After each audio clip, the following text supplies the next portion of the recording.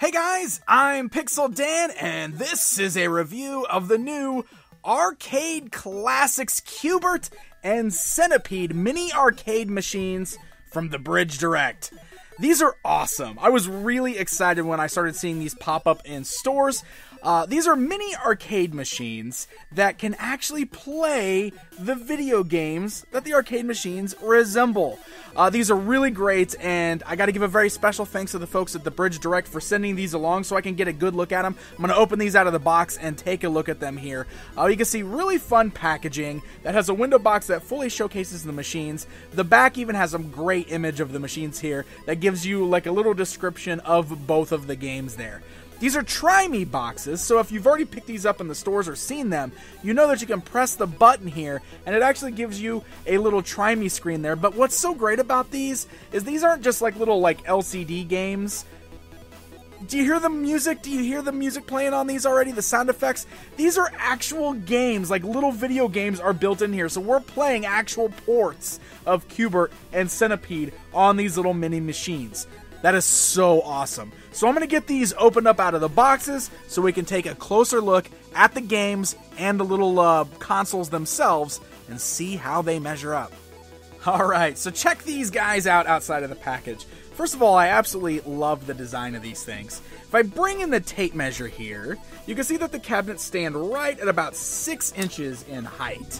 And they're really, really fun designs. They're a little flatter, of course, than the machines would be, real size, the real arcade machines. But they did a good job of capturing, like, that very arcade cabinet feel. You got this great artwork all the way down the side. It's bright and colorful and vibrant. All the stickers are applied very nicely on there. Check that out. Got the big start button on the Q*bert. You got your joystick there. You have the on and off button down in the front here where like the coin slots would be. You also have a volume button there. And you can see our big speakers down here, which is where the sound would actually come out of.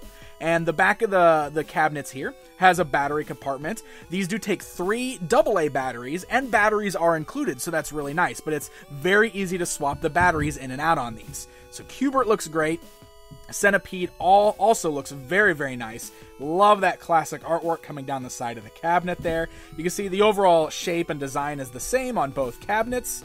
But just really, really great deco all the way around. And they make for just really nice display pieces on their own. And, in that scale, of course, the first thing I thought of was, like, putting them with your action figures. Now, since they stand right at 6 inches, they might be a little small for your 6-inch scale figures. But I don't know, if you want to bring in some of your smaller figures here, like, I'll bring in some, like, Mega Man and Samus and Link and kind of stand them in there just to give you a scale reference so you can see where those guys would stand up. So, if you want to buy some little arcade cabinets for your action figures to play, that could be a lot of fun to actually display them that way on your shelf. So very, very cool.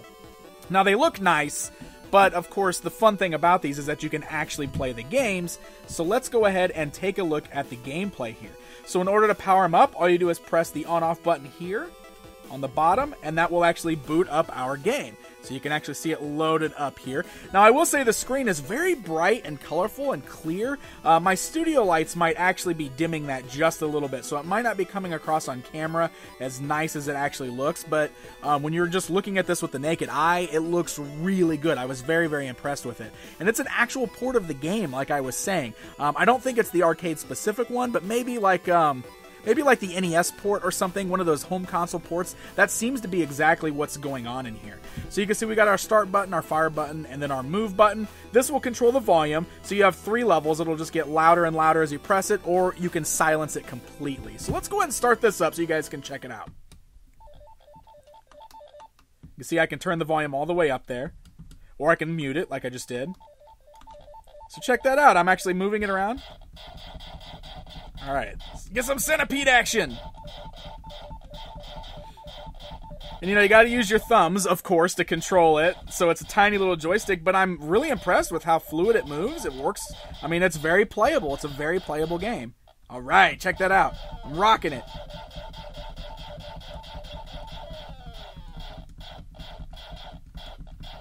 So now I'm just gonna stop reviewing and just keep playing because I'm super into this. This is awesome. I love it. Oh, come on, come on. There we go. Awesome. So I'll just go ahead and stop it there. Now, when you're done with it, all you got to do is hit the little power button down here, and that turns it back off. And that way you can just set it back up on your shelf. Let's go and bring Q*bert over now. This is the one I think that's my favorite. I love this one right here. So same thing. Hit that power button right there. It boots it up for us. We got the little the load screen there. And again, we just have our start pause button here. And then Q*bert just needs the joystick to hop around. Look at that. It even has like our instructions and everything on there. How cool is that? In fact, the colors on Q*bert even look a little bit brighter, I'd say, than Centipede. This one really, really just looks bright and clean. I love it. All right, here we go. Boot it up.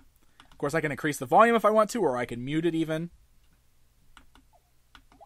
There we go. Here we go. Come on, Q*bert.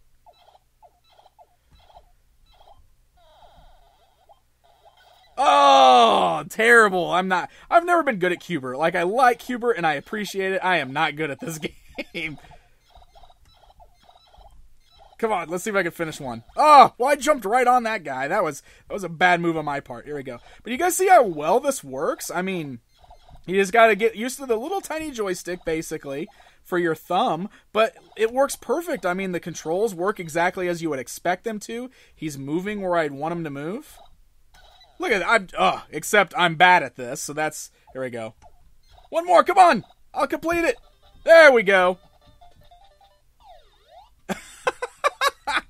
Really, really cool stuff. So again, you want to power it off. You can either pause, you got the pause button on Q*bert, but you can also just hit that, and it powers it down, and then you can put it back up on your shelf. So I love these. I think these are really, really great. They're awesome little collection pieces. They're going to make for neat little displays in your game room or wherever you want to put them. But the fact that they can also be played and that they function like that, they're not like just LCD screens that we often see, just like the little handhelds or like the old Tiger Electronics or anything like that. It's a nice bright screen that has an actual port of a playable video game on there, and I think that is so very cool. So really good stuff from Basic Fun and the Bridge Direct. I think they did a wonderful job with these, and I again want to give a very special thanks to them for sending these along so we can get a good look at them outside of the box here on this video. These are showing up in stores now. I've already seen them at places like Walmart, and I believe they retail around the $20 mark, and they are totally worth it at that price. So happy hunting, my friends.